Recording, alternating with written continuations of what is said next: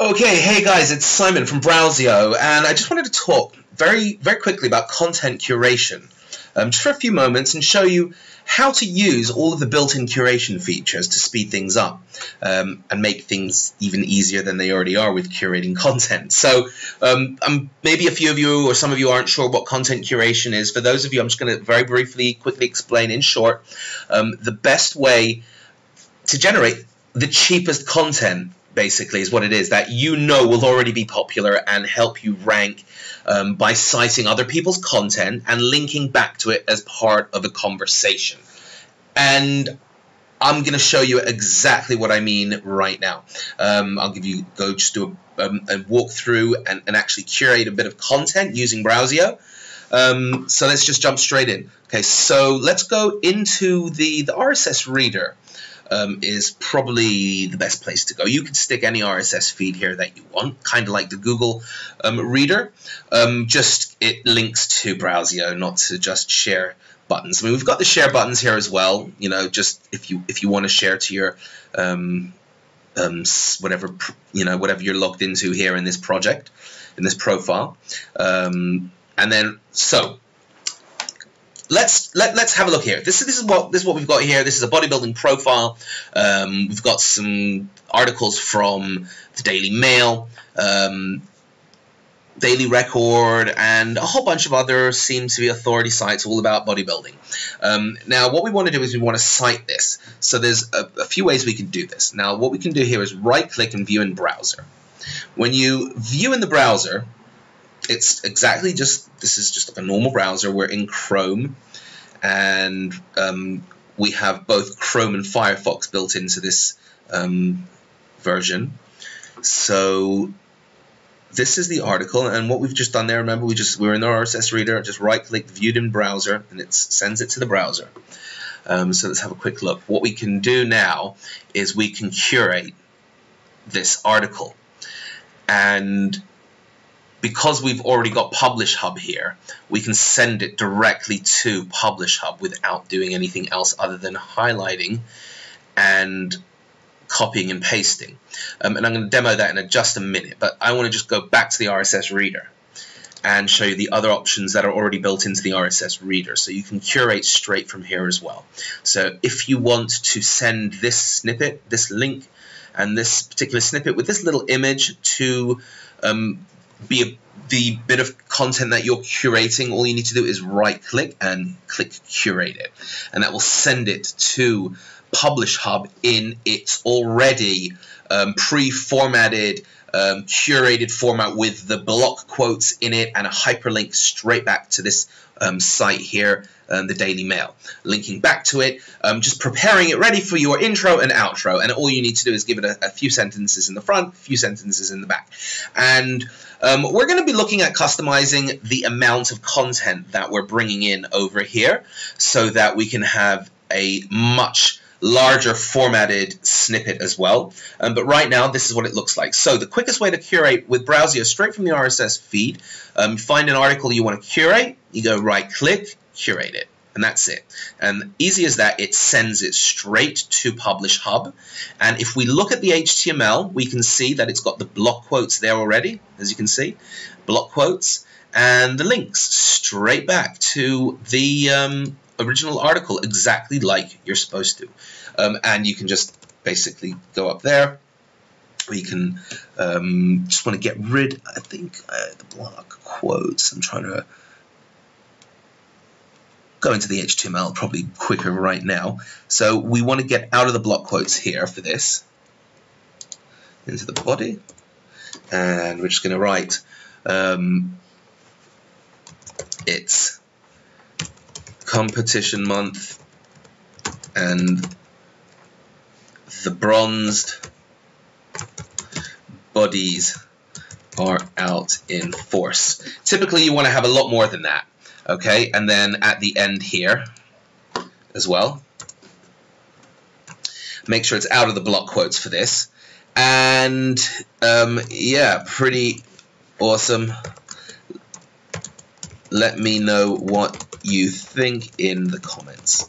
Right, so there you go, and that's it. That's all you really need. I mean, look, you know, I'm just doing a demo. I want it to be as quickly as possible, and I have actually curated in the past like this and had stuff ranked. So there is a sweet spot with content. If you're doing content marketing, you know, we talk about the 1,000-word mark, but then you also have to take into account the ratios when you're curating content. How much of it is your original content and how much of it is just curated content. So there are certain weights that go with it. So it's not that simple. You don't want to just be doing a sentence in the front, sentence in the back, although you can get away with that because it's just a little bit of content, and this is good enough, you know, just to be a good snippet of content that you can post your WordPress blogs, your WordPress.com blogs, and give it a nice unique title. So bronzed women with bulging biceps gather for the Arnold Classic. So Arnold is at it, Arnold is at it again with those bulging biceps. Okay. All right. That's it. So let's just, I want to make sure, because look, another thing about you that you should be aware of is that this takes your proxy, your current proxy time, and sets it for that. So if it's different to your actual time, it's going to post date it so that it'll post in the future. So I want this to actually post now, so I'm just going to make it as if it was posted yesterday. So again, we have total control here, and category, we'll add the category bodybuilding. I think this is a new blog, a new WordPress blog I'm going to be posting to here, and I don't think I've ever posted to it before. So if it doesn't have a bodybuilding, if it doesn't have it, then it'll create it for you. Okay, and then we'll add some tags: bodybuilding, muscle, biceps,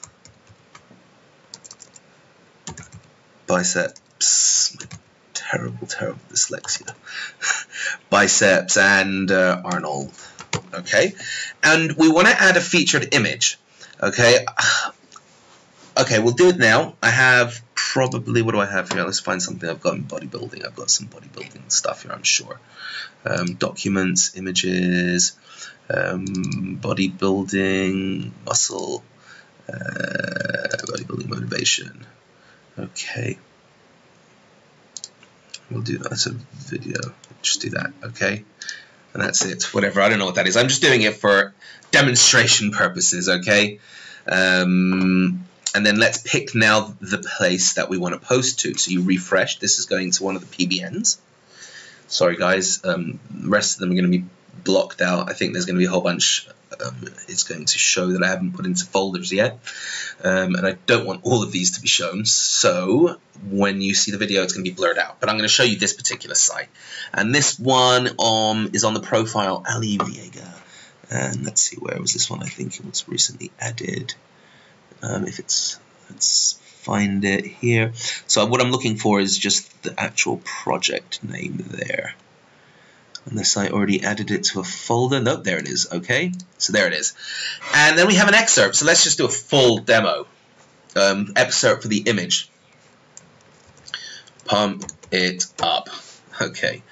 And then we just go and publish, and that's it. Okay, we're ready.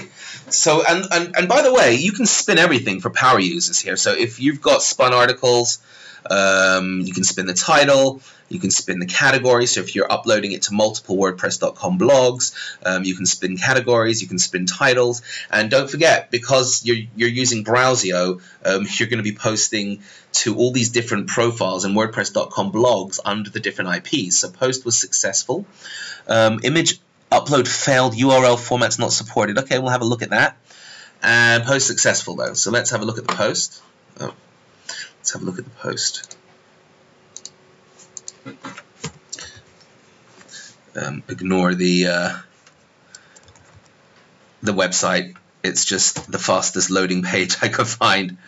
bodies.wordpress.com. Let's see the post. It should have come up. It seemed like it was backdated. Nothing found. So I just want to have a quick look in here and see, maybe it was backdated. I put the wrong date on maybe. So it should be here somewhere in the drafts. Let's have a quick look, and then I'll just make that live. So scheduled, yeah. I've got to have a look at that, why it's doing that. And the image is it didn't upload the image because the format URL, I think it was, I don't know, I'll have a look at that later on. But anyway, so let's just publish this right now. Okay, so that's published, and we can have a look at it, and we can see the format. Oh, it did actually publish the image. I don't know what's going on there. Very strange. So it did upload the image. Seems to be some weird bug in there. We'll have a look and we'll get it sorted. So it uploaded the featured image. That's great. Arnold is at it again with those bulging biceps. It's competition month and bronze bodies. Great. Oh, this image. It was the curated image that it didn't like. Aha. So it was trying to upload that image because it was in the body. That's what it was, because you upload, you can, if your images are in the body, it will upload the images that way as well. And it saw the image and it didn't, because it wasn't actually on the computer. It was a curated image. So we've got to just fix that. It's an easy one to fix. Cool. Good thing we saw that now. All right. So there you go. That's your perfectly curated bit of content. And that's it. That's how you do it. And that's how we use BrowSEO. Now, I know I mentioned the tip and how you guys are going to want to use this for local marketing. And I know a lot of you guys are local marketers. So I just want to give full disclosure that this is not my tip. I just learned this tip from Bradley Benner from Semantic Mastery, from a course that I just took called Content Kingpin.